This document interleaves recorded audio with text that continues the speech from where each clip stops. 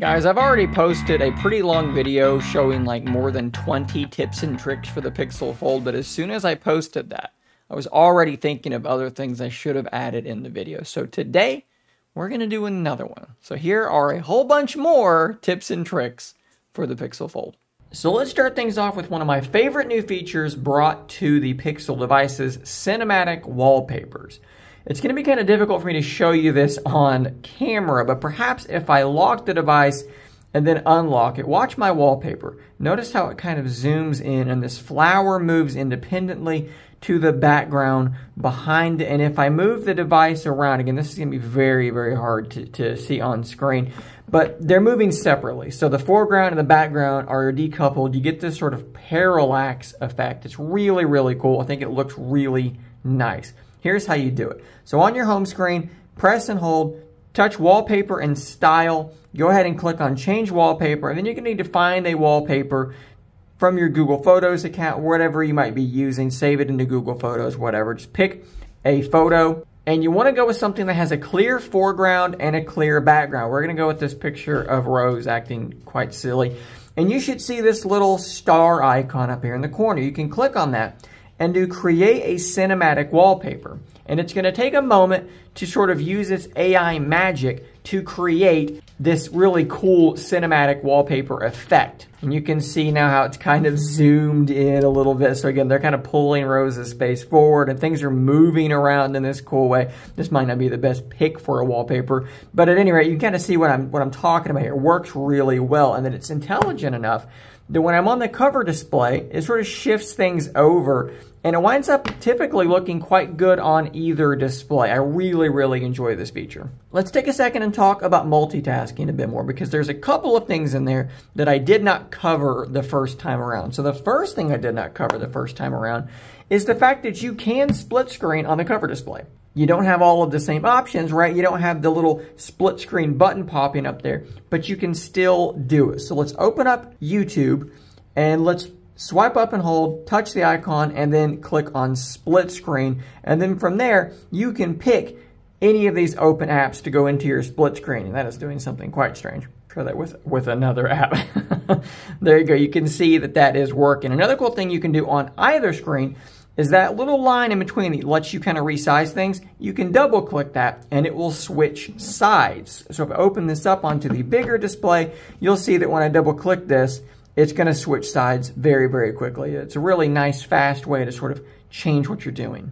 Another really cool feature that I think they've basically pulled directly from Surface Duo to some degree is this screenshot button down here. So if you ever wanted to take a screenshot of a particular application, let's just open up Twitter and we'll swipe up and hold. You wanted to get a screenshot of that, you can just tap that button there and it's going to take a screenshot of that app. You can then hit your edit button, go in and crop things, do whatever you need to do to save that screenshot all right there. You don't have to hold power and volume down, anything like that. You can simply do that from the recent apps screen. Really, really useful. And speaking of Twitter, you may notice how it doesn't really fill all the screen properly because this does not have a proper tablet interface. So what you can do to kind of make this a bit better is rotate your device. And if you do that, many devices will now basically look exactly like they do on the Z Fold because it's the same size screen as the Z Fold. So there's no tablet layout, but rotated this way, it's probably going to fill the screen a little bit better. Speaking of the Z Fold 4, it has a taskbar that is permanently available down at the bottom, not this sort of transient version. Perhaps you want a more permanent version. Well, there is something you can do. There are some small sacrifices to be made, but it is still something that you can do. Go into your settings, go into System, Gestures, and then look for System Navigation. And if you change this to the 3-button navigation, you will see that you now have a permanent taskbar down there at the bottom. Navigation buttons down here at the side. And again, like I said, these will just live down there at the bottom. Now that might be useful to you. Maybe you just like the buttons in general. At any rate, that kind of makes it more similar to the Z Fold 4. Something else I noticed in my testing was that night mode just wasn't performing as well as I would have hoped that it would. But there's a setting that you can change. When you open up your camera and night mode is enabled, you should see down here in the corner where it says 5 seconds, you can actually change the time that it's going to be doing its night mode. By default, they're sort of targeting speed over quality. But I would suggest moving this thing up to maximum because it's going to make a significant difference in your night mode photography. So in my last video, I talked about the Gboard and the fact that with its voice typing on the Pixel Fold, you're going to get some additional features. It's going to be faster. All that stuff is very cool. But there's one thing I would suggest to you, you should probably just turn off. Let's open up a text field so I can get into my keyboard. Let's tap our little 4 buttons there, whatever you want to call that. And let's go into settings. Now let's go down to text correction. And first off, turn off block offensive words because of course we want our offensive words. Then next go into voice typing. Make sure faster voice typing is on, assistant voice typing is on, but turn off add punctuation. In my experience, it gets that stuff wrong almost every time. Basically, it's going to try and pick out when there should be a period, a comma, so forth in your sentence, and it gets it wrong all the time. So just turn that off, and when you want to put in a comma, just say comma. It's going to work way better. Let's jump back into settings, go back into system, and back into gestures again, because there's several things here that I kind of want to go over. How about quick tap to start actions? What this is the ability to tap your phone on the back to do different things, like take a screenshot, digital assistant, play, pause, show your recent apps. You can even set it to a custom application, and this does work pretty well. So let's do toggle flashlight, and we'll try this. Did not turn on my flashlight because I'm still in the menu, but we'll try it like that. Boom, there's my flashlight on. And boom, there it is off again. So that is a pretty cool feature that you can kind of customize and do what you want with. I might leave that on flashlight. You can actually change it to require stronger taps if it's happening on accident. You'll also see some other things like quickly open the camera by double tapping the power button, flip camera for selfie. So if you're in your camera, you do this sort of twisting gesture like that to switch to selfie mode.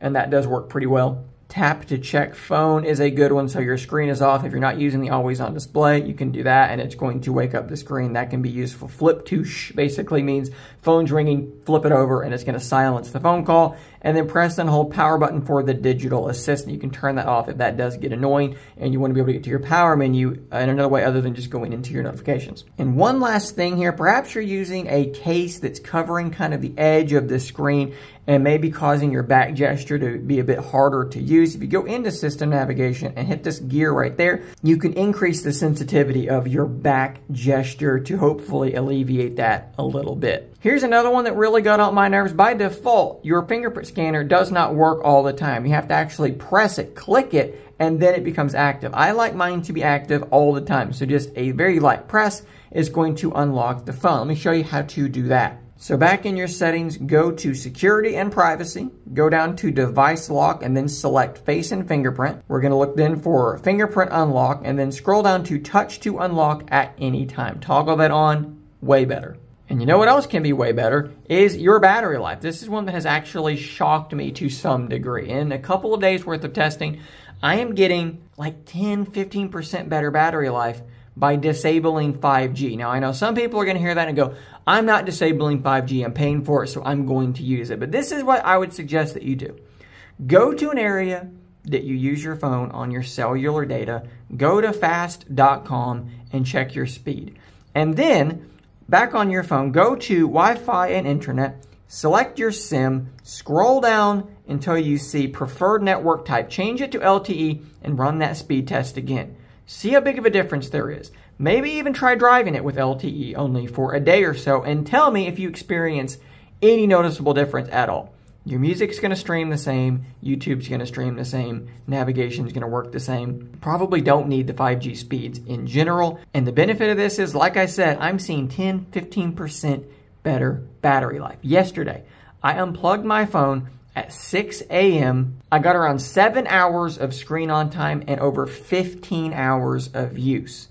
That is an improvement, and I think it is absolutely worth it because, again, there's no detriment to doing this for me. All it's doing is improving my battery life. I get asked a lot on this device about postures, tint mode, things like that. Well, guess what? You have tint mode, you have laptop mode, so let's talk about postures real quick. And if I turn here and I put it into laptop mode, what will happen is this. Suddenly, we have sort of no need for a stand or anything like that. We can have our video up here and the comments or another app down here. But you can also do tint mode. So let's go ahead and close the phone. And you can see here the video is now playing on the cover display. You can open it up. And as long as you don't open it up super far, the video will continue to play, and you can set it down just like this in tint mode. And now you can view your content at a relatively comfortable angle. Again, no stand, no kickstand needed. So I mentioned this one very briefly in my gaming test video, but I'll cover it here too. There is a sort of a game mode feature. So we're in a game now.